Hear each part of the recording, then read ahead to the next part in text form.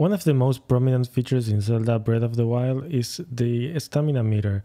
You see this almost the entire game, and I think it's where your eyes are most of the time. At least they were for me when I was playing it. And I was wondering if I could create something similar in Godot. So I'm gonna try to create a very simple version of it. Of course, I'm not gonna go through all the effects, but so you get an idea of how to draw these kind of things. I'm gonna be using here, there's like a ruler mode that they added. I don't know exactly when, I think it's 3.2. But if you see here, when I click and drag, you can see like the distance in elements. This is very useful when you're just planning things.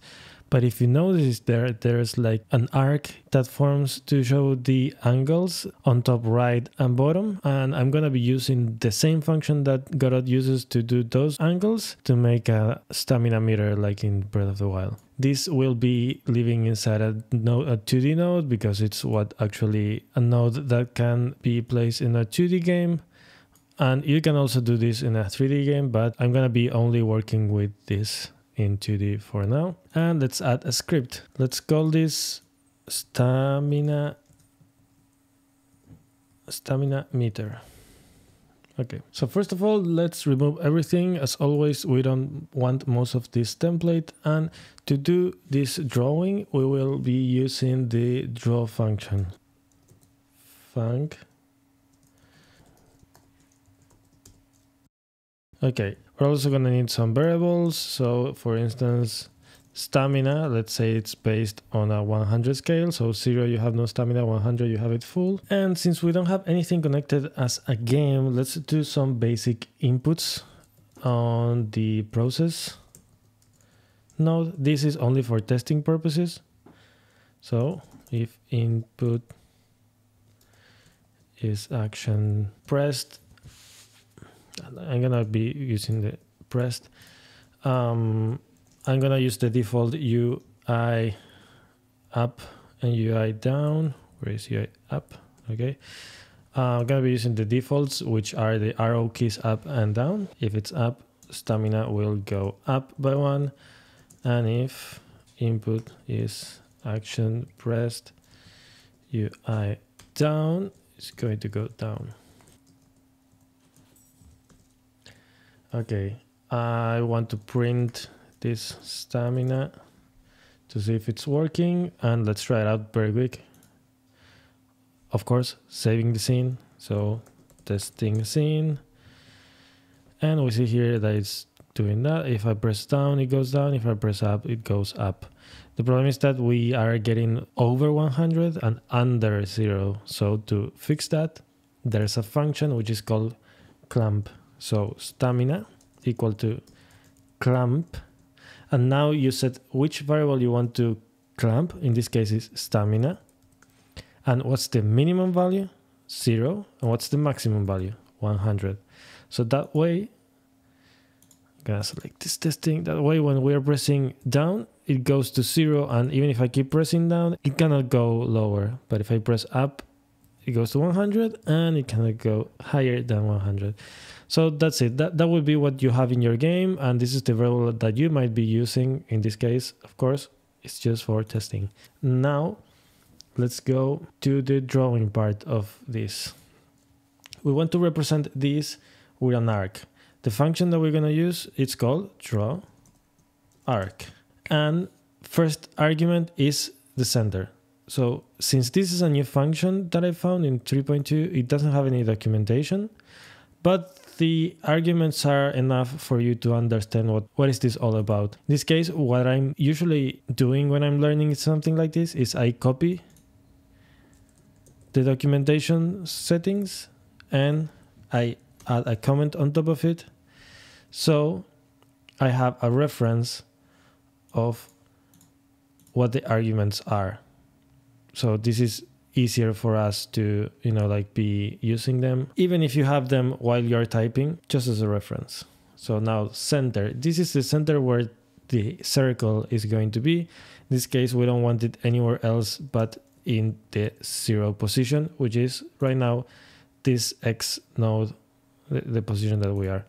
By the way, I made this full screen by pressing here in distraction-free mode. Since we're only going to be using code, I don't really need the rest of the stuff. But yeah, it's gonna make things clearer. I can also make even the font bigger for people watching in mobile. Okay, so we have the first one. Now the radius. This is basically the size that we want to have the circle. In this case, let's start with 40, which is a random number. And let's see if we want to make it bigger or smaller. Now the starting angle. Since this is an angle that we're doing and not a circle, we need to start and end in the same place, so that way we have the full thing and it looks like a ring. You'll see it now better. Since we don't know the values, let's start with a random number, and later on I can set the ones that I discover are the best ones. Now with the end angle, the same. We want to end somewhere. Let's end in 0 and see where 0 is. Now we go to point count. This is how many sides the arc will have. So if we have 10, it will have 10 corners. But if we add more, you're going to have more. Let's start with something like 20 and see if we need to add more or less. Now we need a color. I got a green, which is kind of similar to the one used in Breath of the Wild, but you can use whatever color you prefer. 71E958. Okay, this is going to be the color of the arc. Now the next variable is the width. Let's start with something like 10. And last one is anti-alias. So we want to have this to true, so the borders are not very sharp. But I created an issue in GitHub because when I was testing this code in my Mac, I could see the anti-aliasing working. But here in Windows, it is not working. From what people told me in the GitHub issue, which is right now on screen, I hope, it could be because of my graphics card, or maybe it's just a bug from the engine, but I would recommend you to leave it on, and if you can see it, good, and otherwise you will see the default one. So let's see what happens when we run the project now. Okay, we see we have an arc. It's a little bit thinner than we expected, and it's not entirely completed. We can see like the anti-aliasing is not working, but at least we have something going on. Right now it's not tied to anything, to the stamina or anything. It is just the drawing of that thing. So let's try to now tie it with the stamina and making it look a little bit closer to what we have in Zelda. I was testing for a while, and the variables that seems to be good are for the width, 37 seems to be the good one. The start angle, it's 4.7, and the end angle is minus 1.6. I got this by testing a lot of the values. Let's see how it looks. Okay, now we're having a better circle. If you see, there's not enough corners for it to completely close, and since this is meant for drawing arcs, I think that this part over here it's having that issue. So let's add more sides to it. Here it's the point count. I found that 800 was a very good number to make it look very round and good. Okay, so we have it now. And since we're gonna be using this, and later on you will want to have like a smaller circle around like in that, or if you want to add some different arcs, I will move this into a function. So instead of drawing it using the draw arc, let's create our own so we can duplicate it and do as many arcs like this as we want. Func draw stamina meter. Let's go like that. So we will want to have the position, we want to have the size, because that's of course like relative to whatever we want, the width, and the current value, and the color. With these properties, we will have enough to make a good arc. So let's copy the code that we had, and let's replace the arguments. So now position will be this one. The size, remember, was the size, it was this one, the 40. Now we will go to this and this. The points, we want to have them 800 because we know that we are going to be using circles. Color is going to be the color that we set. And the width is going to be 37. The anti-aliasing, we want it always on. So now let's replace this with the name of the function that we created. So position, it's going to be vector2. Size is going to be 40. Width is going to be 37. And we are going to create the variable that we're going to be modifying, which is current angle. And let's set it to the minimum. And this is the value that we are sending as current to track the position of it. And the color will be the color that we set before. So now that we have it, let's try it out. It should be the same as we did before. Okay, it's looking good. So now instead of making it like complete like that, let's go back to the 0 version of it. Let's try it out again.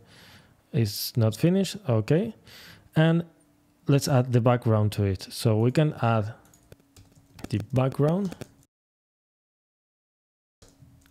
And it's going to be like all the size 1.6. And for color, I'm gonna do something like a transparent gray. So R is going to be RGB 0 and 0.5. The width has to be the same. And now if we see, we're gonna have like the background to it. Yeah, okay. So now we have the green part on top and the dark part behind it. And now for the last part, let's save this as variables. So mean angle, it's the minimum that we had before. Max angle is the maximum because we're going to be needing these values. Let's replace them. Max angle here, minimum here. So if you want to make it not a circle, you can just modify these two.